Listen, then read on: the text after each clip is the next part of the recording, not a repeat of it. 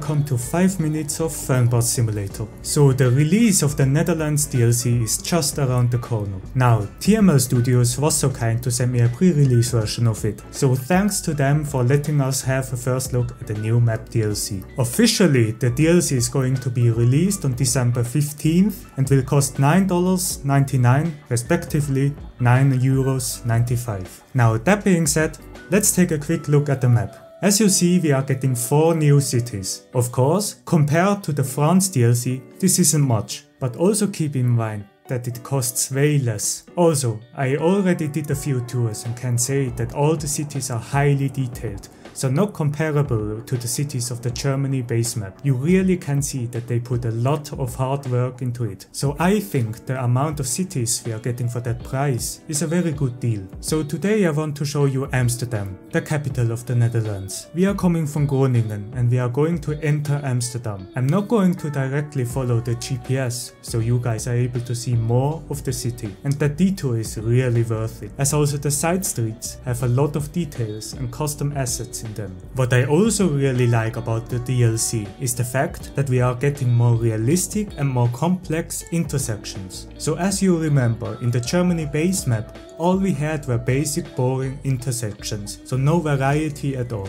And that isn't the case here anymore. But take a look for yourself. Enjoy the rest of the gameplay.